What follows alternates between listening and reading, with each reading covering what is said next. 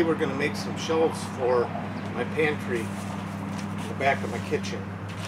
I went and took some measurements and I made a cut list, so that's what we're going to be doing right now. These shelves are going to be made out of 1x12 lumber. I have two 10-foot sections here, and after measuring everything out, I'm going to need one more, so I'll run over and get that later. But right now I'm just going to put these boards up to the sizes I need, and then we're going to round over all the edges.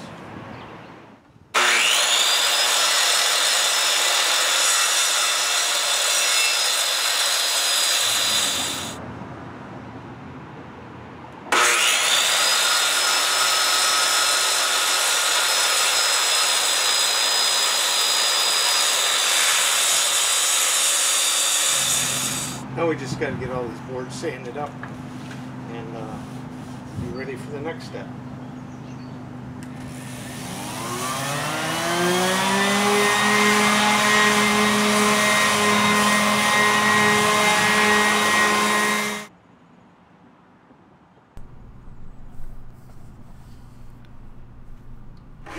I'm going to use a router with a 3/4 inch bit to make my dados. I have a board clamped to the piece that I'm working on as a guide.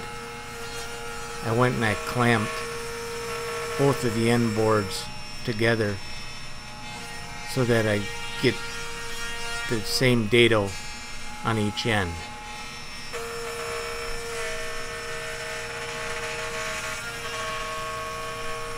I didn't want to make too deep of a cut, so I made 3 passes using that 3/4 inch bit, going down 1/8 of an inch at a time. That dado bit really worked well. They were tight, but I'd rather have them that way than being really loose.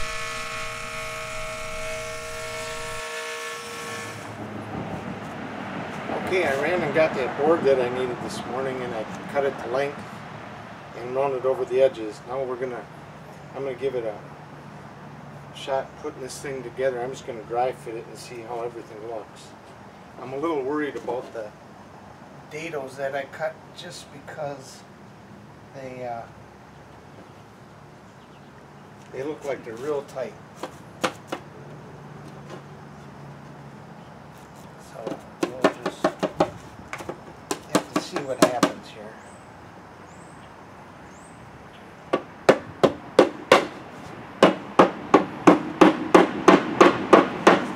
Okay, I got it sort of dry fitted. I didn't know how these dados were going to work. It sure would have helped if I would have planed those boards just a little bit, because they're just a little bit out of plump. But anyway, this is how it's going to look. And right in here, I'm going to run a rod with some hangers on it so you can hang frying pans and things like that.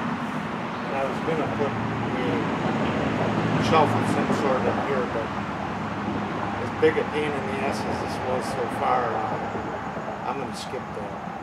I just call this good.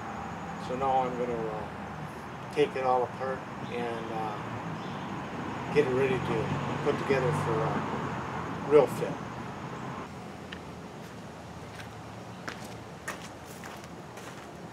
Okay, I'm putting it together. Now, I decided to go with pocket screws.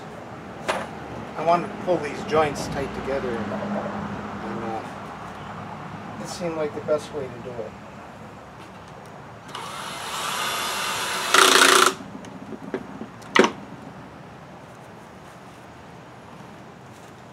So,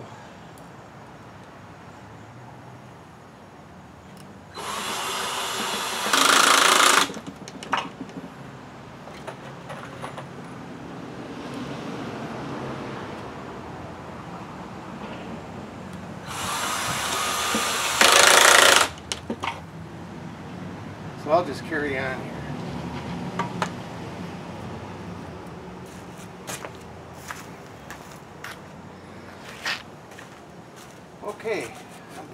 together. Now I decided to go with pocket screws. I wanted to pull these joints tight together, and it seemed like the best way to do it.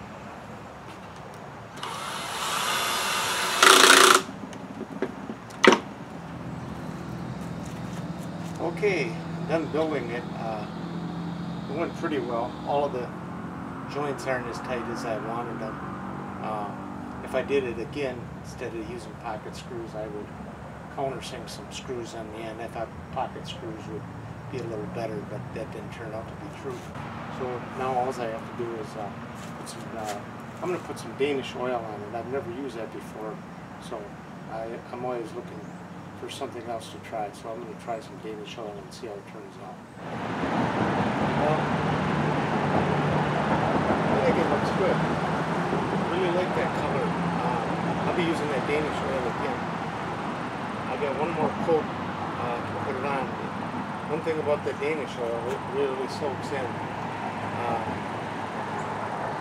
It isn't the cheapest thing I've used in the world, but I like it a lot better than a stain. A lot of the stains look so fake, but this really does look pretty natural. This is supposed to be light walnut, and I really like the color. So I'm going to get one more coat on this, and that should be it. So thanks for watching.